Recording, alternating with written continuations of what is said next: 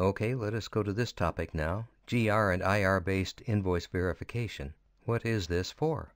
All the while we've been doing a GR-based invoice verification. This means that when we try to do invoices in Miro, we cannot do the invoice. There's no goods receipt existing.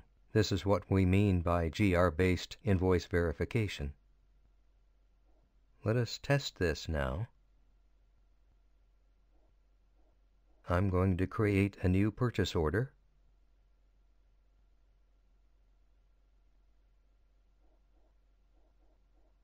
Purchase order.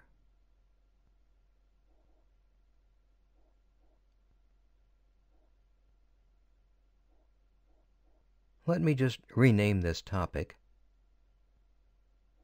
to Difference Between GR and IR-based invoice verification. To watch the full video, buy our SAP training videos at www.erptraining9.com.